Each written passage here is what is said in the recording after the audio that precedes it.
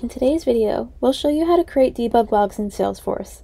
When solving problems users may come across in their orgs, it's often helpful to get a detailed look of what's actually going on behind the scenes. Using trace flags, we can narrow down logs to just that user or activity and use the resulting data to analyze what's going on. To create debug logs in Salesforce, follow these steps. First, navigate to the Setup menu.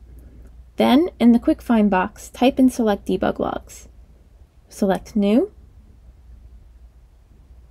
Then select what you're looking to trace, the duration that you'd like to set those logs for, and the log level, which specifies the amount of detail that should come through in the log.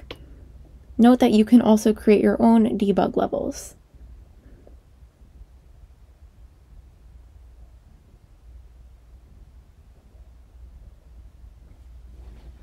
Once you're done, select Save. From here, once logs begin to record, you can view them under Debug Logs to begin troubleshooting issues. And there you have it.